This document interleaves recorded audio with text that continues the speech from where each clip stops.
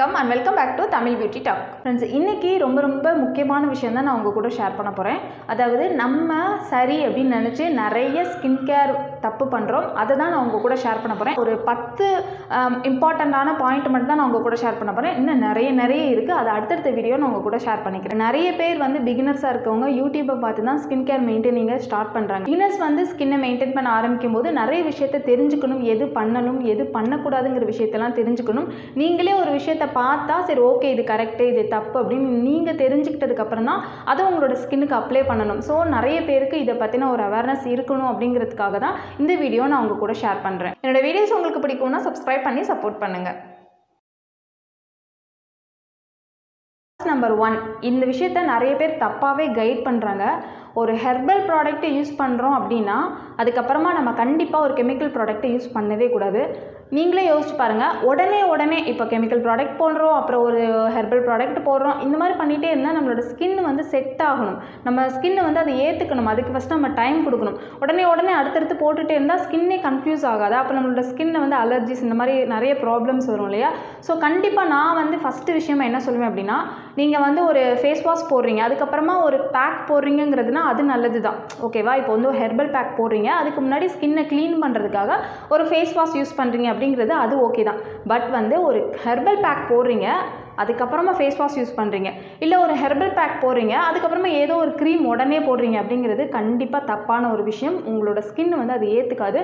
First நீங்கள் போட்ட herbal product வந்து உங்களோட ஸ்கின்னில், அதாவது ஹெர்பல் மாஸ்க்கோ எதுவாக இருந்தாலும் உங்கள் ஸ்கின்னில் வந்து செட் ஆகணும். கொஞ்சம் டைம் கொடுக்கணும். அதுக்கப்புறமா ஒரு 15 மினிட்ஸ் கழிச்சு நீங்கள் என்ன பண்ணாலும் ஓகே தான். உடனே பண்ணக்கூடாது. நானே நிறைய விஷயம் பார்க்குறேன். என்னோட skin care routine, night time skin care routine அப்படின்னு ஷேர் பண்ணும்போது உடனே டக்குன்னு வந்து ஒரு முல்தானி மிட்டி வச்சு ஃபேஸ் வாஷ் பண்ணுறது, அதுக்கப்புறமா உடனே வந்து ஒரு ஆயிலோ இல்லை சம்திங் ஏதோ வச்சு ஒரு கெமிக்கல் ப்ராடக்ட் வச்சு நம்ம ஃபேஸை வாஷ் பண்ணுற மாதிரி night time skin care routine, day time skin care ரொட்டீன்லாம் நிறைய வீடியோ நான் பார்க்குறேன்.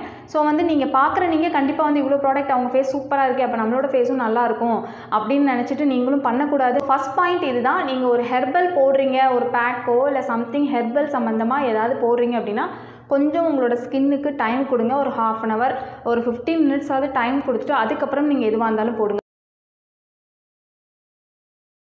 அண்ட் நம்பர் 2, நிறைய பேர் பண்ணிகிட்ருக்க மிஸ்டேக், நான் ஸ்கின்னை லைட்டன் பண்ணணும் அப்படிங்கிறதுக்காக லெமனை வந்து டேரெக்டாக யூஸ் பண்ணுறது ரொம்ப தப்பான விஷயம்.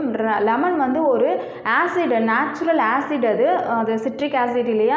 ஸோ நம்மளோட ஸ்கின்னை வந்து டேரெக்டாக யூஸ் பண்ணும்போது பயங்கரமாக அது டேமேஜ் பண்ணும். ஃபஸ்ட்டு 1 நாள் 2 நாள் வேணால் பார்க்குறதுக்கு நல்லா பிரைட்டாக தெரியலாம். ஆனால் அதுக்கப்புறமா உங்களோட ஸ்கின்னில் ஓப்பன் போர்ஸ் விழுந்துடும். தென் வந்து பிம்பிள்ஸ் வரலாம், ரொம்ப ட்ரை ஆக்கலாம், இல்லை சுருக்கம் விழுகலாம், கருக்க வச்சிடலாம் சீக்கிரமாக. அது மாதிரி நிறைய டேமேஜ் பண்ணும். ஸோ கண்டிப்பாக ஸ்கின் லைட்டன் ஆகணும் அப்படிங்கிறதுக்காக டேரெக்டாக லெமன் அப்ளை பண்ணவே கூடாது. லெமனை ஒரு சொட்டோ 2 சொட்டோ இல்லை 1 ஸ்பூனோ கொஞ்சமாக எதுலையா சேர்த்துக்கிறீங்க அப்படின்னா ஏதோ ஒரு பேக்லையோ ஏதாவது ஒன்றில் மிக்ஸ் பண்ணி தான் யூஸ் பண்ணணும். லெமன் மிக்ஸ் பண்ணுறீங்க அப்படின்னா அது கண்டிப்பாக ஒரு ஹெர்பல் ப்ராடக்டாக தான் இருக்கணும், ஒரு ஹெர்பல் விஷயமாக தான் இருக்கணும். கெமிக்கல் விஷயத்தோட நீங்கள் வந்து லெமனை யூஸ் பண்ணி போட சொன்னால் அது யார் சொன்னாலும் கேட்காதீங்க. உங்களோட ஸ்கின்னை பயங்கரமாக டேமேஜ் பண்ணும். நீங்களே யோசிச்சு பாருங்களேன், லெமன் வந்து ஒரு நேச்சுரல் ஆசிட், அதோட நம்ம ஒரு கெமிக்கல் ப்ராடக்ட்டை மிக்ஸ் பண்ணால் என்ன ஆகும்? நானே நிறைய பார்த்துருக்கேன். ஸோ அந்த மாதிரிலாம் தயவு செஞ்சு யாருமே பண்ணிடாதீங்க. ஸோ லெமனை மட்டும் தனியாக யூஸ் பண்ணவே பண்ணாதீங்க. நீங்கள் ஸ்கின் லைட்டன் ஆகணும் அப்படின்னா டொமேட்டோ யூஸ் பண்ணலாம். டொமேட்டோ யூஸ் பண்ணுங்கள், ஸ்கின் சூப்பராக லைட்டன் ஆகும். ஸ்கின்னை வந்து கண்டினியூவாக அது வந்து யூஸ் பண்ணிகிட்டே இருந்தால் ஸ்கின்னை வந்து சூப்பராக லைட்டன் பண்ணி கொடுக்கும். நம்ம எதுக்கு லெமன் யூஸ் பண்ணி நம்மளோட ஸ்கின்னை டேமேஜ் பண்ணிக்கணும்னு சொல்லுங்கள். Next number 3, baking soda. Packing சோடாவை ஸ்கின்னில் apply பண்ணலாமா? கண்டிப்பாக கூடவே கூடாதுங்க. பேக்கிங் சோடாவை அப்ளை பண்ணால் அந்த எல்போவில் கருப்பாக இருக்கிறது போயிடும், அதே மாதிரி இங்கே நோஸ் கிட்ட இங்கே நல்லா கருப்பாக இருக்கிறது போயிடும் அப்படின்னு யார் சொன்னாலும் கேட்காதீங்க. ஸ்கின் எவ்வளோ சென்சிட்டிவான ஒரு விஷயம், அதில் வந்து பேக்கிங் சோடாவோ லெமனோ இதெல்லாம் நம்மளுக்கு ஸ்கின்னுக்கு வந்து ரொம்பவே ஆபத்தான ஒரு விஷயம். அதெல்லாம் பண்ணவே பண்ணாதீங்க. ஸோ வந்து பேக்கிங் சோடாவை யூஸ் பண்ணி எந்த ஒரு ஃபேஸ் பேக்கோ உங்களோட ஸ்கின்னை வந்து லைட்டன் பண்ணணும், இல்லை வந்து ஏதோ ஒரு பிரச்சனையை வந்து சால்வ் பண்ணுங்கிறதுக்காக தான் நீங்கள் ஒரு யூஸ் பண்ணுறீங்க, டக்குன்னு போகணும் அப்படிங்கிறதுக்காக தான் இதெல்லாம் யூஸ் பண்ணுறீங்க, ட்ரை பண்ண பார்க்குறீங்க, அப்படி தானே? அப்படி இருக்கும்போது ஒரு விஷயத்தை யோசிச்சு பாருங்கள். அந்த டைம் மட்டும், அந்த 1 மாதம் மட்டுமோ இல்லை ஒரு 10 நாள் மட்டுமே உங்களோட ஸ்கின் நல்லா இருந்தால் போதுமா? லைஃப் லாங் நல்லா இருக்க வேணாமா? ஸோ எந்த விஷயம் நீங்கள் பண்ணுறதா இருந்தாலும் உங்களோட ஸ்கின்னோட ஹெல்த்தை யோசிச்சு பாருங்கள். ஸோ லைஃப் லாங் வரைக்கும் நம்ம எங்கே அழகாக இருக்கணும் அப்படின்னு நீங்கள் நினச்சிங்கன்னா கண்டிப்பாக தப்பான விஷயத்தை எதுவும் பண்ணாதீங்க. உங்களோட ஸ்கின்னுக்கு எது ஓகே இல்லை அப்படிங்கிறத நீங்கள் தெரிஞ்சுக்கிட்டு பண்ணுங்கள். அது மட்டும் இல்லாமல் இன்னும் கொஞ்சம் பெருசாக போய் நீங்கள் வந்து பேக்கிங் சோடாவோ அதோட லெமனை மிக்ஸ் பண்ணி போட்டிங்கன்னா ஸ்கின் அப்பா பார்க்க செம்மையாக இருக்கும், ஃப்ளாலெஸ்ஸாக இருக்கும். ஒரே நாளில் 5 நிமிஷத்தில் நீங்கள் ஒயிட் ஆகலாம் அப்படிலாம் சொல்லுவாங்க. நீங்கள் யோசிச்சு பாருங்கள், பேக்கிங் சோடா கூட லெமனையும் மிக்ஸ் பண்ணி போட்டால் என்ன ஆகும் யோசிச்சு பாருங்களேன். ஸோ வந்து அந்த டைமில் உங்களுக்கு எதாவது ஆகணுங்கிறதுக்காக தயவு செஞ்சு இதெல்லாம் நீங்கள் ஃபாலோ பண்ணவே பண்ணாதீங்க. கேட்டாலும் இந்த காதில் வாங்கிட்டு இந்த காதில் விட்டுட்டு போயிட்டே இருங்க. கண்டிப்பாக அதெல்லாம் நம்ம ஸ்கின்னுக்கு தப்பான ஒரு விஷயம், நம்மளோட ஸ்கின்னை நம்மளே கெடுக்கிறோம் அப்படிங்கிறது தான் அர்த்தம். நெக்ஸ்ட் நம்பர் 4, லெமன் மாதிரியே பொட்டேட்டோவும் ஒரு நேச்சுரல் ப்ளீச் தான். ஸோ வந்து பொட்டேட்டோ வந்து டேரெக்டாக யூஸ் பண்ணுறது எல்லாத்துக்குமே நல்லது கிடையாது. இப்போ எனக்கு வந்து பொட்டேட்டோ வந்து அவ்வளோவா நல்லா இருக்காது, என்னோடய ஸ்கின்னை வந்து டேமேஜ் பண்ணும், ட்ரை ஆக்கும், ஒரு 2-3 நாளில் ஸ்கின் வந்து கருத்து போன மாதிரி இருக்கும். ஸோ வந்து எனக்கு வந்து பொட்டேட்டோ ஒத்துக்காது. நான் வந்து எப்போதுமே டொமேட்டோ தான் யூஸ் பண்ணுவேன். பொட்டேட்டோ வந்து நேச்சுரல் ப்ளீச் பண்ணுறது எல்லாமே ஓகே தான், ஆனால் டெய்லியும் அதை யூஸ் பண்ணும்போதோ இல்லை அடிக்கடி அதை யூஸ் பண்ணிகிட்டு இருக்கும்போதோ ஸ்கின் வந்து டேமேஜ் பண்ணும். அதே மாதிரி பொட்டேட்டோவை சந்தனத்து கூட மிக்ஸ் பண்ணி போட்டால் நல்லா ஸ்கின் பிரைட்டன் ஆகும், உடனே இன்ஸ்டண்ட்டாக ரிசல்ட் கிடைக்கும் அப்படின்லாம் சொல்லுவாங்க. கண்டிப்பாக அதை செய்யவே கூடாது, ஏன்னா சந்தனமும் ஒரு நேச்சுரல் ப்ளீச் தான். ஸோ அது கூட பொட்டேட்டோவோ இல்லை வந்து லெமனோ யூஸ் பண்ணும்போது ஸ்கின் வந்து ரொம்பவே டேமேஜ் ஆகும். ஸோ எப்போதுமே நேச்சுரல் ப்ளீச் இருக்க 2 ஹெர்பல் ப்ராடக்டாக இருந்தாலுமே, ஹெர்பல் இன்க்ரீடியண்ட்டாக இருந்தாலுமே அதை சேர்த்து நம்ம மிக்ஸ் பண்ணி யூஸ் பண்ணும்போது நம்மளோட ஸ்கின்னை வந்து டேமேஜ் பண்ணும். ஸோ நேச்சுரல் ப்ளீச் இருக்க 2 ப்ராடக்டை கண்டிப்பாக நம்ம யூஸ் பண்ணக்கூடாது. பொட்டேட்டோவோட சந்தனத்தை மிக்ஸ் பண்ணி யூஸ் பண்ணக்கூடாது, லெமன் மாதிரியே பொட்டேட்டோவும் தனியாக யூஸ் பண்ணக்கூடாது. ஸ்கின் கேர் மெயின்டெனன்ஸில் சின்ன சின்ன ரூல்ஸ் தான் இருக்கும். இது கூட இது மிக்ஸ் பண்ணக்கூடாது, இதை வந்து டேரெக்டாக அப்ளை பண்ணக்கூடாது அப்படின்னு. இந்த ரூல்ஸை தெரிஞ்சுக்கிட்டாலும் நம்ம சூப்பராக நம்மளோட ஸ்கின்னை வந்து மெயின்டைன் பண்ணலாம். நெக்ஸ்ட் நம்பர் 5, ஆயில் ஸ்கின்னுக்கு தயிர் செட் ஆகாது. தயிர் வந்து என்னைக்காவது ஒரு நாள் நீங்கள் ஒரு க்ளோக்காக ஒரு பேக் போடுறீங்க அப்படின்னா ஓகே, வீக்லி ஒன்ஸ் இல்லைனா வந்து 2 வீக்ஸ் ஒன்ஸ் இல்லை 15 டேஸ்க்கு ஒன்ஸ் நீங்கள் வந்து பேக் போடுறீங்க அப்படின்னா ஸ்கின்னை க்ளோ பண்ணும், சூப்பராக வச்சுக்கும். பட் வந்து டெய்லியும் தயிர் சேர்த்துக்கிட்டிங்க அப்படின்னா ஸ்கின்னில் பரு வரும், அதுக்கப்புறம் வந்து போஸ் வந்து ஃபுல்லாக அடைச்சிக்கும், பிளாக் டாட்ஸ் வந்துடும், நிறைய பிரச்சனைலாம் வரும். ஏன் அப்படின்னு கேட்டால் நீங்கள் யோசிச்சு பாருங்கள், தயிரில் வந்து வெண்ணெய் அப்படி இப்படின்னு சொல்லிட்டு நெய் இந்த இதெல்லாமே உள்ளர நிறைய கண்டென்ட் இருக்கும். ஸோ ஆல்ரெடி ஆயிலி ஸ்கின்னுக்கு உங்களுக்கு நல்ல ஒரு மாய்ஸ்சராக நல்லாவே சூப்பராக இருக்கும். அது மேலே வந்து நீங்கள் திரும்பியும் டெய்லி தயிர் போட்டுக்கிட்டே இருந்தீங்க அப்படின்னா உங்களோட ஸ்கின்னை வந்து பக்காவாக அது டேமேஜ் பண்ணி விட்டுரும். ஆயிலி ஸ்கின்னுக்கு தயிர் எப்போவுமே செட் ஆகாது அப்படின்னு கிடையாது, ஒரு டர்னுக்காகவோ ஒரு க்ளோக்காகவோ எப்போவாது நீங்கள் பேக் போட்டுக்கலாம். பட் தயிர் சம்மந்தப்பட்ட பேக் எதுவுமே டெய்லியும் போடும்போது செட் ஆகாது. பட் உங்களுக்கு தயிர் தாங்க செட் ஆகாது, பால் சூப்பராக இருக்கும். ஆயில் ஸ்கின்னுக்கு எப்போதுமே பெஸ்ட்டு பால் தான், காய்ச்சாத பால். ஏன்னா அது கரெக்டான ஒரு மாய்ஸ்சரை வந்து உங்கள் ஃபேஸில் அது தக்க வச்சுக்கும், அதுதான் உங்களுக்கு போதும், இன்னாஃப் உங்களோட ஃபேஸ்க்கு, அதுதான் உங்களோட ஸ்கின்னுக்கு. ஸோ அதனால் உங்களுக்கு எப்போவுமே தயிர் செட் ஆகாது, பால் தான் செட் ஆகும். ட்ரை ஸ்கின்னுக்கு பால் செட் ஆகாது. ஆயில் ஸ்கின்னுக்கு எப்போதுமே பால் தான் செட் ஆகும், ட்ரை ஸ்கின்னுக்கு எப்போதுமே தயிர் தான் செட் ஆகும். ஏன்னா ட்ரை ஸ்கின்னில் நிறைய தேவைப்படும், நிறைய மாய்ஸ்சர் தேவைப்படும், எப்போதுமே க்ளோ வச்சுக்கிறதுக்கு நிறைய மெயின்டைனிங் பண்ணணும். ஸோ வந்து தயிரில் நிறைய கண்டென்ட் இருக்குது. ஸோ நம்மளோட ஸ்கின்னை வந்து எக்ஸ்ட்ரா மாய்ஸ்சர் தேவையில்லை. ஸோ வந்து நல்ல எக்ஸ்ட்ரா மாய்ஸ்சராக சூப்பராக வச்சுக்கும். ஸோ ட்ரை ஸ்கின் வந்து டெய்லியும் தயிர் பேக் போட்டாலோ டெய்லியும் தயிர் சம்மந்தமான பேக் போட்டாலோ சூப்பராக இருக்கும். நீங்கள் வந்து பால் டெய்லி சேர்த்துக்கிட்டீங்க அப்படின்னா உங்களுக்கு போதுமான அளவு அது மாய்ஸ்சர் கொடுக்காது. ஸோ வந்து உங்களுக்கு பத்தாது, ஸ்கின் வந்து எக்ஸ்ட்ரா ட்ரை ஆகும், உங்களுக்கு செட் ஆகாது.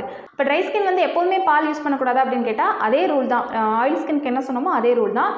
எப்போவாது ஒரு நாள் க்ளோக்காகவோ டர்னுக்காகவோ உங்களுக்கு பிடிச்சிருந்தா நீங்கள் போட்டுக்கலாம். மற்றபடி பாலை விட உங்களுக்கு தயிர் சூப்பராக இருக்கும். நெக்ஸ்ட் நம்பர் 7, ஆயிலி ஸ்கின்னுக்கு எப்படி தயிர் செட் ஆகாதோ அதே மாதிரி ஆயிலி ஸ்கின்னுக்கு பாசிப்பயிறு மாவு செட் ஆகாது.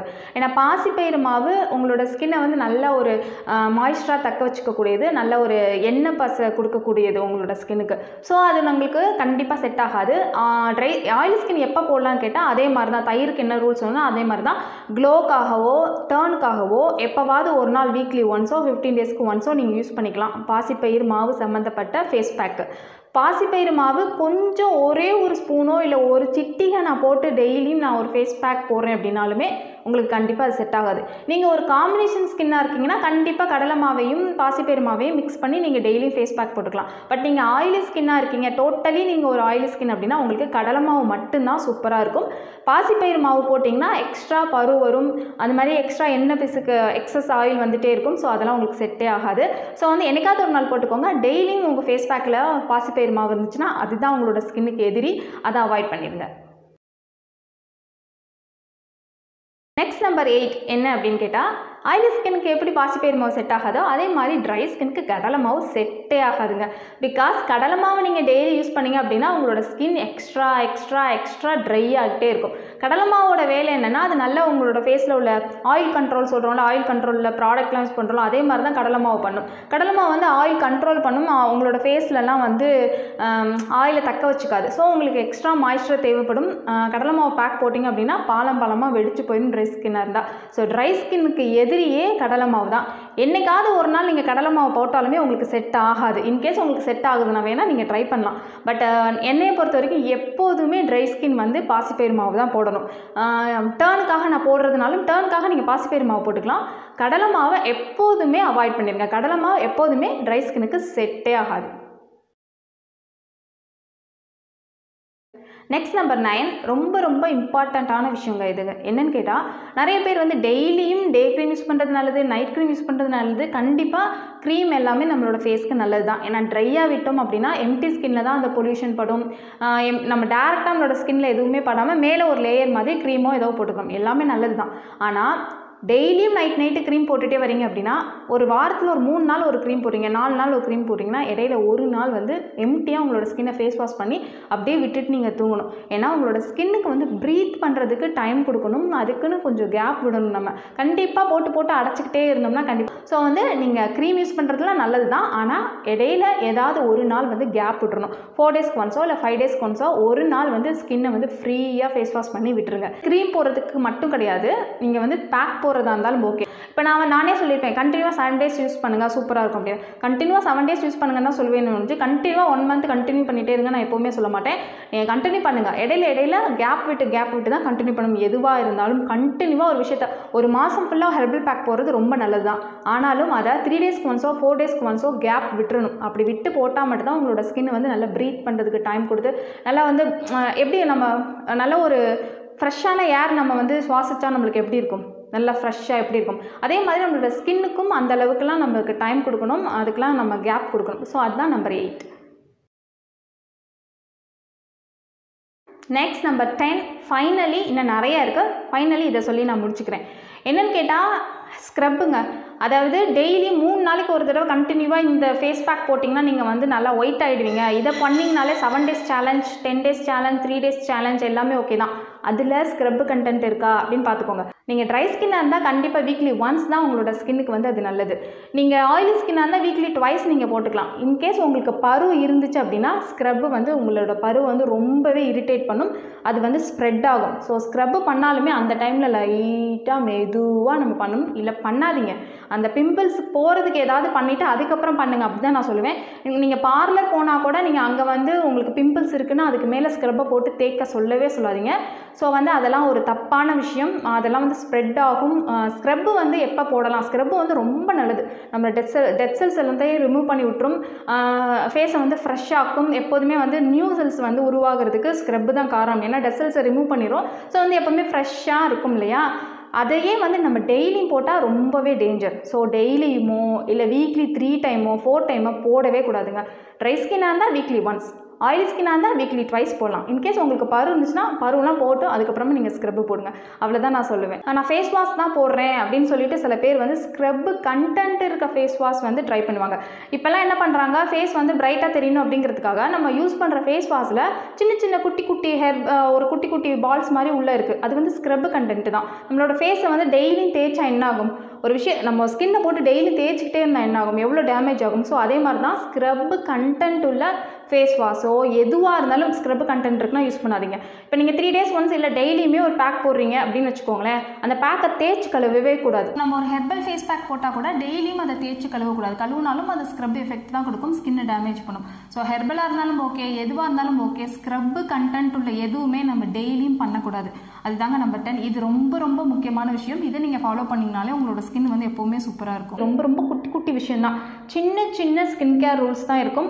ஹெர்பலாக இருந்தாலும் ஓகே, கெமிக்கலாக இருந்தாலும் ஓகே, அதை மட்டும் நம்ம ஃபாலோ பண்ணிட்டாலே போதும், நம்மளோட ஸ்கின் எப்போவுமே சூப்பராக இருக்கும். நிறைய பேருக்கு வந்து ஹெர்பல் செட்டே ஆகாது. ஹெர்பல் போட்டாலே உங்களுக்கு வந்து ஃபேஸில் வந்து இருப்பாங்க. அந்த மாதிரி ஸ்கின் டைப்பும் இருப்பாங்க. ஸோ அவங்கெல்லாம் வந்து டாக்டர்கிட்ட அட்வைஸ் கேட்டு அதுக்கேற்ற மாதிரி ப்ராடக்ட் யூஸ் பண்ணுறது தான் ரொம்ப நல்லதுன்னு நான் சொல்லுவேன். இந்த வீடியோ உங்களுக்கு யூஸ்ஃபுல்லாக இருந்திருக்கும்னு நினைக்கிறேன். இந்த வீடியோ பிடிச்சிருந்துச்சுன்னா நம்மளோட சேனலை சப்ஸ்கிரைப் பண்ணி சப்போர்ட் பண்ணுங்கள். பக்கத்தில் இருக்க பெல் பட்டனை கிளிக் பண்ணிடுங்க. அப்போ தான் என்னோட வீடியோஸ் எல்லாம் நீங்கள் மிஸ் பண்ணவே மாட்டீங்க. இந்த வீடியோ உங்களுக்கு ரொம்ப பிடிக்கும்னா அப்படியே ஒரு லைக் பண்ணிடுங்க, கமெண்ட் பண்ணிடுங்க. நான் உங்களை நெக்ஸ்ட் வீடியோவில் மீட் பண்ணுறேன். அது வரைக்கும் டாடா, பை பாய், தேங்க்யூ.